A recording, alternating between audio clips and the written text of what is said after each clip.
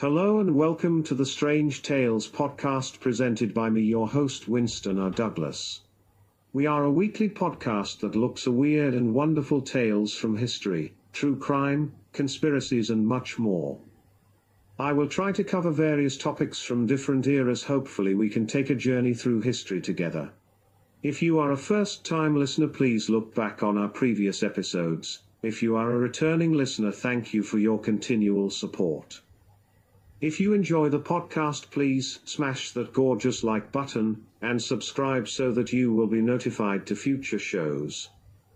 Also, if you could write a 5-star review, that would really help us get the word out so other people can enjoy the podcast as well.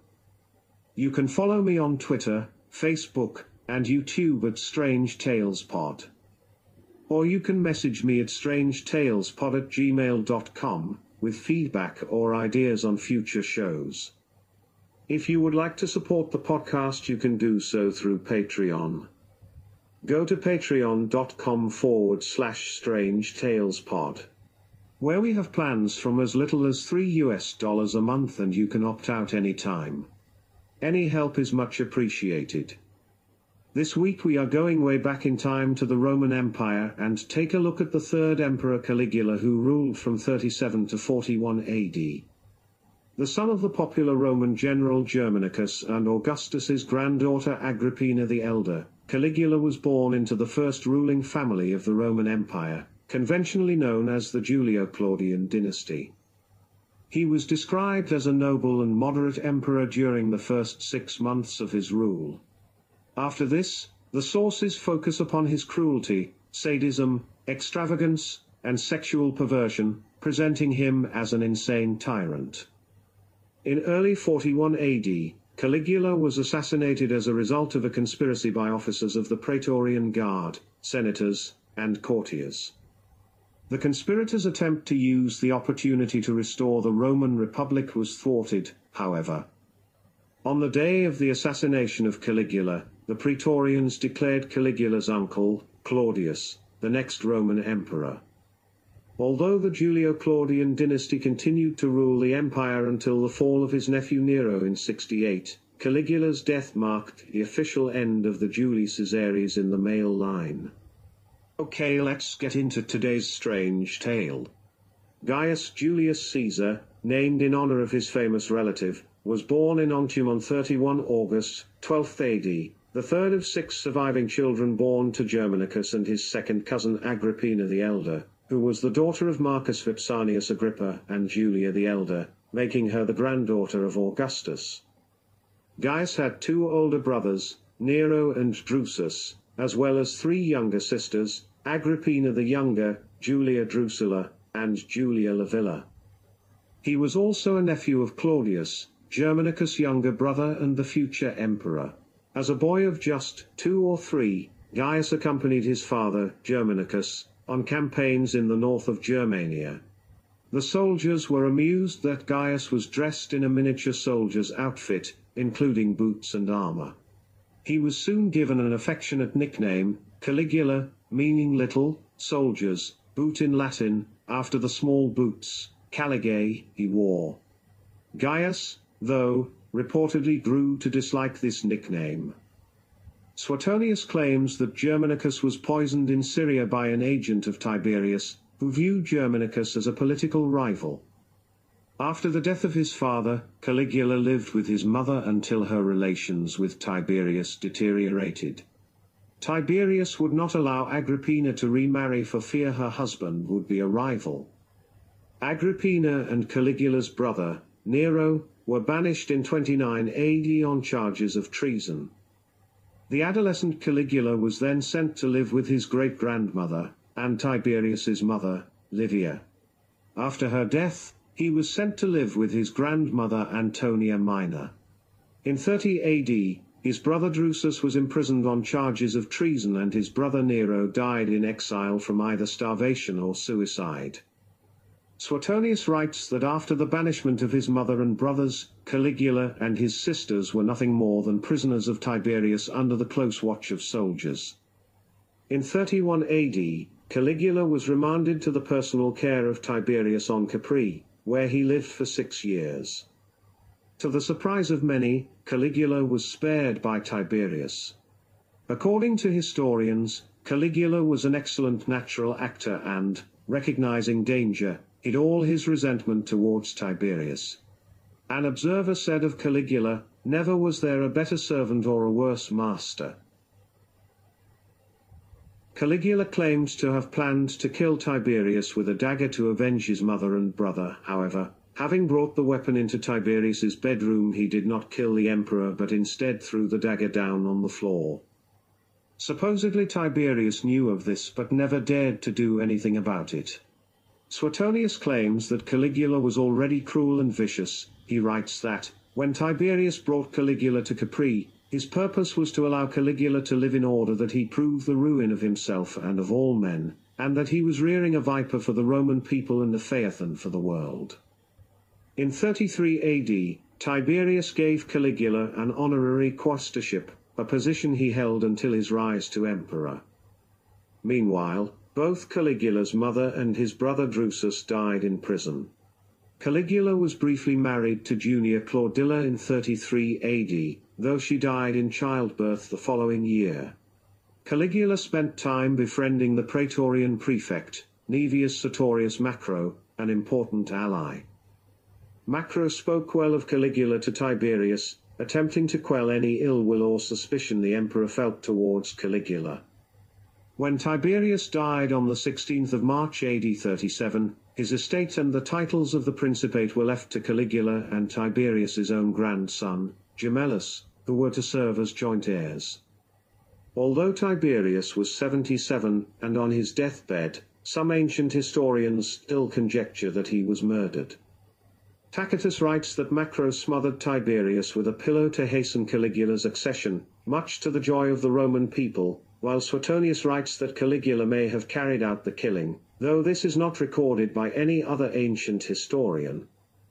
Seneca the Elder and Philo, who both wrote during Tiberius's reign, as well as Josephus, record Tiberius as dying a natural death. Backed by Macro, Caligula had Tiberius's will nullified with regard to Gemellus on grounds of insanity, but otherwise carried out Tiberius's wishes. Caligula was proclaimed emperor by the Senate on the 18th of March.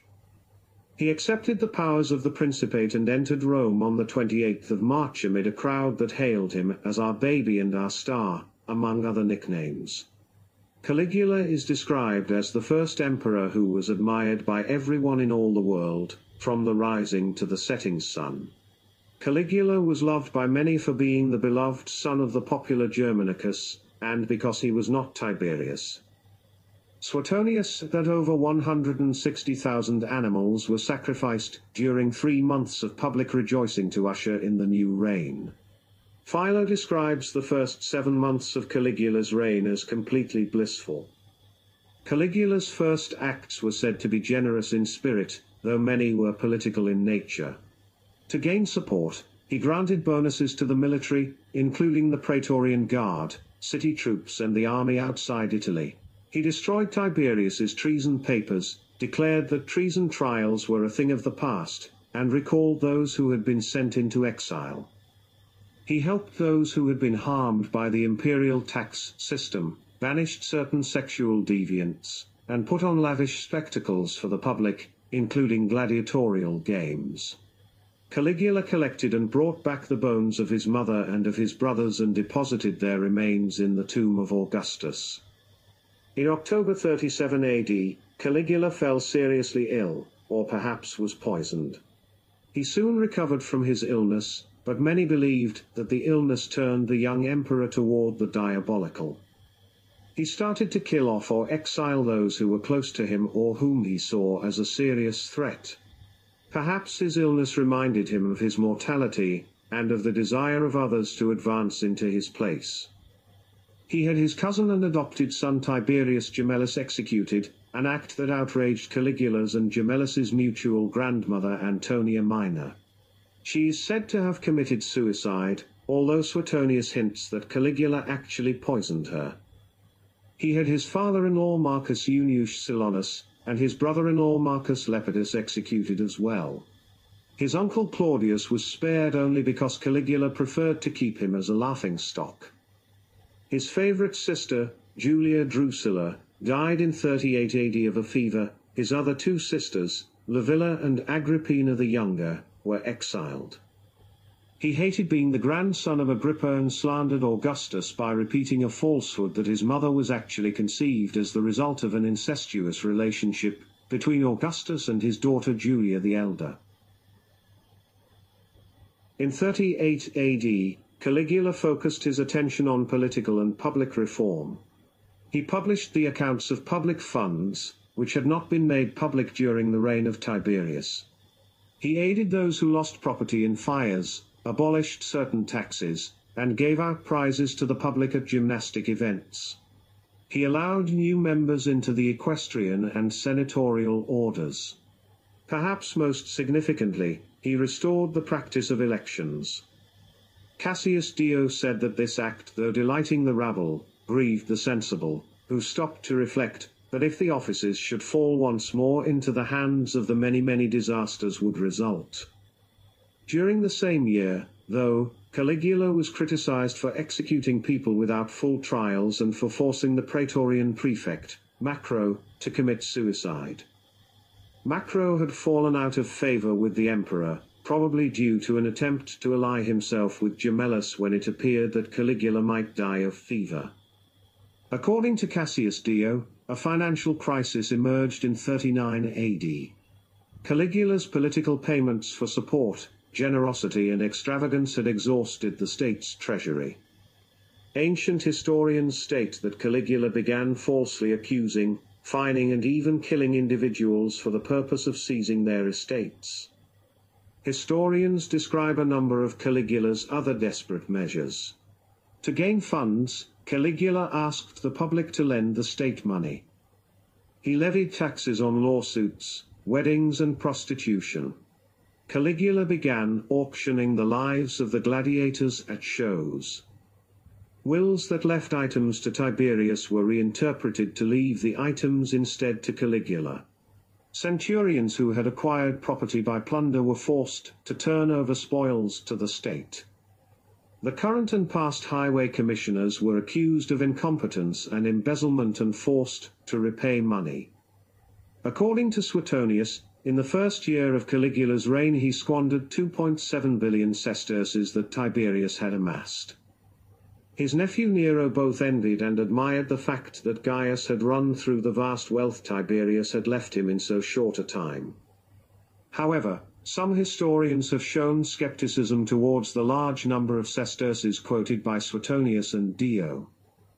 According to Wilkinson, Caligula's use of precious metals to mint coins throughout his principate indicates that the treasury most likely never fell into bankruptcy. He does point out, however, that it is difficult to ascertain whether the purported squandered wealth was from the treasury alone due to the blurring of the division between the private wealth of the emperor and his income as head of state. Furthermore, Alston points out that Caligula's successor, Claudius, was able to donate 15,000 sesterces to each member of the Praetorian Guard in 41, suggesting the Roman treasury was solvent. A brief famine of unknown extent occurred, perhaps caused by this financial crisis, but Suetonius claims it resulted from Caligula's seizure of public carriages. According to Seneca, grain imports were disrupted because Caligula repurposed grain boats for a pontoon bridge. Despite financial difficulties, Caligula embarked on a number of construction projects during his reign. Some were for the public good, though others were for himself. Josephus describes Caligula's improvements to the harbours at Rhegium and Sicily, allowing increased grain imports from Egypt, as his greatest contributions. These improvements may have been in response to the famine. Caligula completed the Temple of Augustus and the Theatre of Pompey, and began an amphitheatre beside the Scepter. He expanded the imperial palace. He began the aqueducts Aqua Claudia and Anio Novus, which Pliny the Elder considered engineering marvels. He built a large racetrack known as the Circus of Gaius and Nero, and had an Egyptian obelisk, now known as the Vatican obelisk, transported by sea and erected in the middle of Rome. At Syracuse, He repaired the city walls and the temples of the gods. He had new roads built and pushed to keep roads in good condition. He had planned to rebuild the palace of Polycrates at Samos, to finish the temple of Didymian Apollo at Ephesus, and to found a city high up in the Alps. He planned to dig a canal through the Isthmus of Corinth in Greece and sent a chief centurion to survey the work. The hull of one of two ships recovered from Lake Nemi during the 1930s. This massive vessel served as an elaborate floating palace for the emperor. In 39 AD, Caligula performed a spectacular stunt by ordering a temporary floating bridge to be built using ships as pontoons, stretching for over 2 miles from the resort of Baiae to the neighboring port of Puteoli. It was said that the bridge was to rival the Persian king Xerxes' pontoon bridge crossing of the Hellespont. Caligula, who could not swim, then proceeded to ride his favorite horse Incitatus across, wearing the breastplate of Alexander the Great. This act was in defiance of a prediction by Tiberius's soothsayer Thrasyllus of Mendes that Caligula had no more chance of becoming emperor than of riding a horse across the Bay of Baiae. Caligula had 2 large ships constructed for himself, which were recovered from the bottom of Lake Nemi around 1930. The ships were among the largest vessels in the ancient world. The smaller ship was designed as a temple dedicated to Diana. The larger ship was essentially an elaborate floating palace with marble floors and plumbing. The ships burned in 1944 after an attack in the Second World War. Almost nothing remains of their hulls, though many archaeological treasures remain intact in the museum at Lake Nemi and in the Museo Nazionale Romano, Palazzo Massimo, at Rome. Relations between Caligula and the Roman Senate deteriorated. The subject of their disagreement is unknown. A number of factors, though, aggravated this feud. The Senate had become accustomed to ruling without an emperor between the departure of Tiberius for Capri in 26 AD and Caligula's accession. Additionally, Tiberius' treason trials had eliminated a number of pro-Julian senators such as Asinius Gallus. Caligula reviewed Tiberius' records of treason trials and decided, based on their actions during these trials, that numerous senators were not trustworthy. He ordered a new set of investigations and trials. He replaced the consul and had several senators put to death. Suetonius reports that other senators were degraded by being forced to wait on him and run beside his chariot.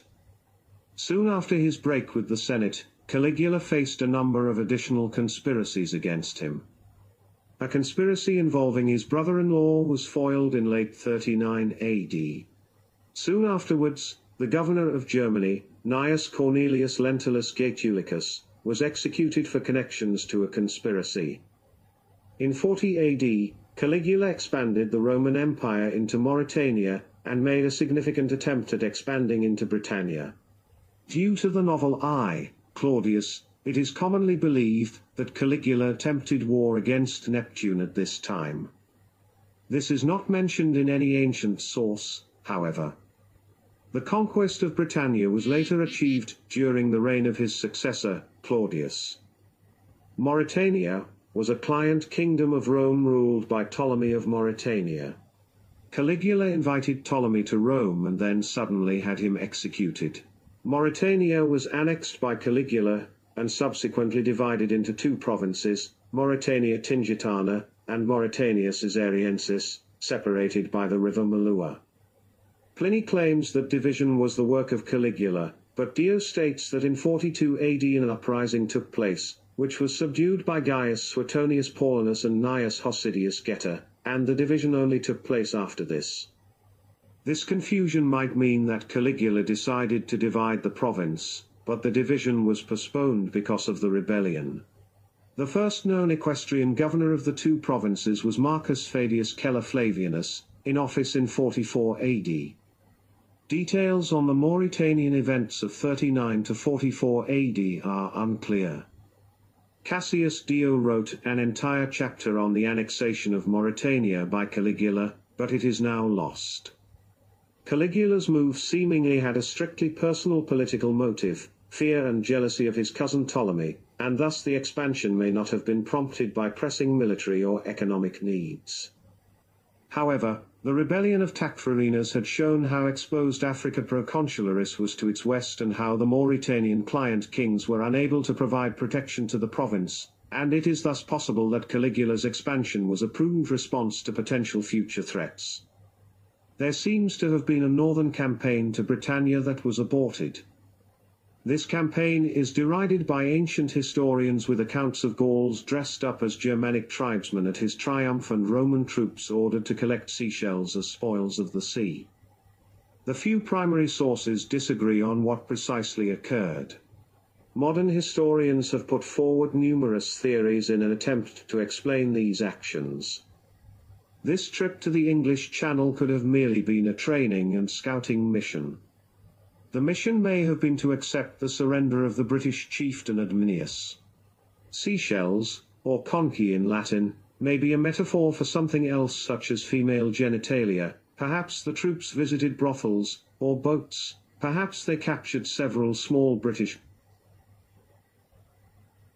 When several client kings came to Rome to pay their respects to him and argued about their nobility of descent, he allegedly cried out the Homeric line, "Let there be one Lord, one King." In 40 AD, Caligula began implementing very controversial policies that introduced religion into his political role. Caligula began appearing in public dressed as various gods and demigods such as Hercules, Mercury, Venus, and Apollo. Reportedly, he began referring to himself as a god when meeting with politicians, and he was referred to as Jupiter on occasion in public documents. A sacred precinct was set apart for his worship at Miletus in the province of Asia, and 2 temples were erected for worship of him in Rome. The temple of Castor and Pollux on the Forum was linked directly to the imperial residence on the Palatine and dedicated to Caligula. He would appear there on occasion, and present himself as a god to the public. Caligula had the heads removed from various statues of gods located across Rome and replaced them with his own. It is said that he wished to be worshipped as Neos Helios, the new sun. Indeed, he was represented as a sun god on Egyptian coins. Caligula's religious policy was a departure from that of his predecessors. According to Cassius Dio, living emperors could be worshipped as divine in the East and dead emperors could be worshipped as divine in Rome. Augustus had the public worship his spirit on occasion, but Dio describes this as an extreme act that emperors generally shied away from. Caligula took things a step further and had those in Rome, including senators, worship him as a tangible, living god. Caligula needed to quell several riots and conspiracies in the eastern territories during his reign. Aiding him in his actions was his good friend, Herod Agrippa, who became governor of the territories of Batanea, and Trachonitis after Caligula became emperor in 37 AD. The cause of tensions in the East was complicated, involving the spread of Greek culture, Roman law, and the rights of Jews in the empire. Caligula did not trust the prefect of Egypt, Aulus Avilius Flaccus. Flaccus had been loyal to Tiberius, had conspired against Caligula's mother, and had connections with Egyptian separatists. Caligula sent Agrippa to Alexandria unannounced to check on Flaccus. According to Philo, the visit was met with jeers from the Greek population who saw Agrippa as the king of the Jews. As a result, riots broke out in the city. Caligula responded by removing Flaccus from his position and executing him. In 39 AD, Agrippa accused Herod Antipas, the tetrarch of Galilee and Perea, of planning a rebellion against Roman rule with the help of Parthia. Herod Antipas confessed and Caligula exiled him. Agrippa was rewarded with his territories. Riots again erupted in Alexandria in 40 AD between Jews and Greeks. Jews were accused of not honoring the emperor. Disputes occurred in the city of Iomnia.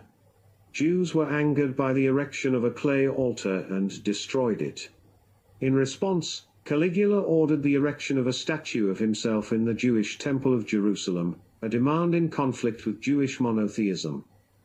In this context, Philo wrote that Caligula regarded the Jews with most especial suspicion, as if they were the only persons who cherished wishes opposed to his. The governor of Syria, Publius Petronius, fearing civil war if the order were carried out, delayed implementing it for nearly a year. Agrippa finally convinced Caligula to reverse the order. However, Caligula issued a second order to have his statue erected in the Temple of Jerusalem. In Rome, another statue of himself, of colossal size, was made of gilt brass for the purpose. However, according to Josephus, when the ship carrying the statue was still underway, news of Caligula's death reached Petronius. Thus, the statue was never installed. Philo of Alexandria and Seneca the Younger, contemporaries of Caligula, describe him as an insane emperor who was self-absorbed, short-tempered, killed on a whim, and indulged in too much spending and sex. He is accused of sleeping with other men's wives and bragging about it, killing for mere amusement, deliberately wasting money on his bridge, causing starvation, and wanting a statue of himself in the Temple of Jerusalem for his worship. Once, at some games at which he was presiding, he was said to have ordered his guards to throw an entire section of the audience into the arena during the intermission to be eaten by the wild beasts because there were no prisoners to be used and he was bored. While repeating the earlier stories, the later sources of Suetonius and Cassius Dio provide additional tales of insanity. They accuse Caligula of incest with his sisters, Agrippina the Younger, Drusilla, and Livilla, and say he prostituted them to other men. They state he sent troops on illogical military exercises, turned the palace into a brothel, and, most famously, planned or promised to make his horse, Incitatus, a consul, and actually appointed him a priest. The validity of these accounts is debatable. In Roman political culture, insanity and sexual perversity were often presented hand in hand with poor government. Caligula's actions as emperor were described as being especially harsh to the Senate, to the nobility and to the equestrian order.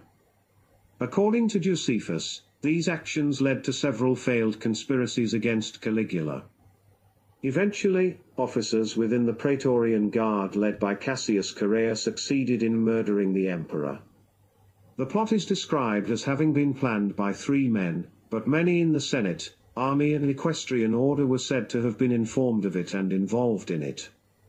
The situation had escalated when, in 40 AD, Caligula announced to the Senate that he planned to leave Rome permanently and to move to Alexandria in Egypt, where he hoped to be worshipped as a living god.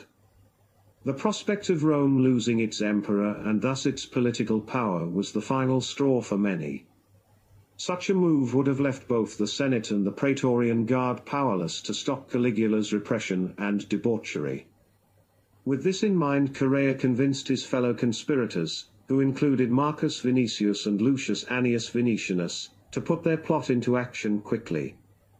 According to Josephus, Chaerea had political motivations for the assassination. Suetonius sees the motive in Caligula calling Chaerea derogatory names.